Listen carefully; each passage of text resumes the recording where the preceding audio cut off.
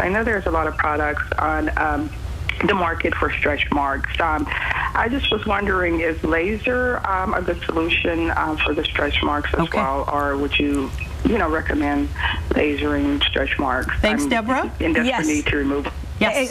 Exactly. So we're really excited with the V-beam because the V-beam can actually help early. When a stretch mark initially appears, it's red. So it can treat the red stretch mark. It's a scar, right? It's a scar because the stretch mark means the dermis has thinned out. And then when the stretch mark gets white, there are other lasers that can help improve it.